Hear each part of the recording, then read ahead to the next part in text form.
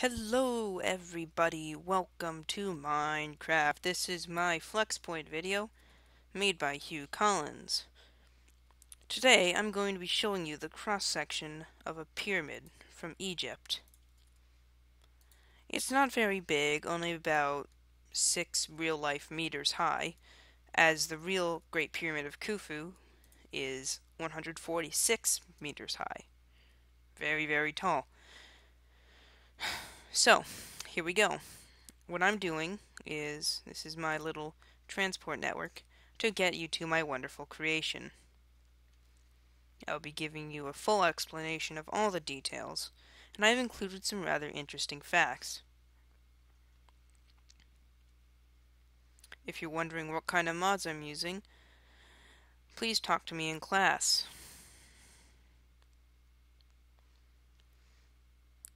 Alright, looks like we're just about here, and there we are. Let's dismount and destroy our cart, and welcome to Minecraft. Or at least, my little creation. This is my not-so-scale model of a pyramid. Obviously, it's not complete yet, because it's a cross-section. You don't have to complete it all the way. Anyway, so, I've taken into account necessary detail.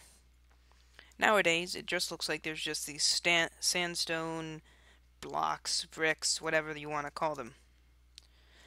But back when they were built, it was all of this beautiful white limestone that made these a beautiful, beautiful thing. It was filled with dirt, gravel, whatever you want to use, whatever was available even. Something that could keep it structurally sound, but could also be used as an easy filler. So bricks, not a good idea. Dirt, a great idea. Sand, even better. Nice and easy and abundant, it's everywhere. So, right here, on this top little bit, we have weight-relieving chambers. What these chambers did was supported the weight of the building and kept it from collapsing in on itself onto the main royal chambers. Speaking of royal chambers, this is one now. I've taken into account canoptic jars. These heads will represent the god that's on top. And here, of course, are the mummies. So we have their head, their heart that they need to use in the afterlife, some bones, flesh, and a bunch of other trinkets that they would find useful in the afterlife, as well as a nice little decorated thing. Here you can see random little windows. You may ask what they are for. Well, I'll show you. Set the time to night, and they are used to watch stars. Stars are very important to Egyptians, as they were great, and probably the first even, astronomers. Well, actually, no, the first would be the Sumerians, but they perfected what the Sumerians had not been able to complete. So, you could say that they were the first modern astronomers. They were only maybe about, they weren't very big, not nearly as big as this would be if it were scale. It would be like maybe about half of this little cubic bit. You can't really see inside, but from the inside you can see outside. Would catch light at the night and such. What most pyramids had was a little corridor, lots of them, and they would be used to mislead grave robbers. So imagine that there's a wall here with two passages, you can't see anything. Would you go left, or would you go right?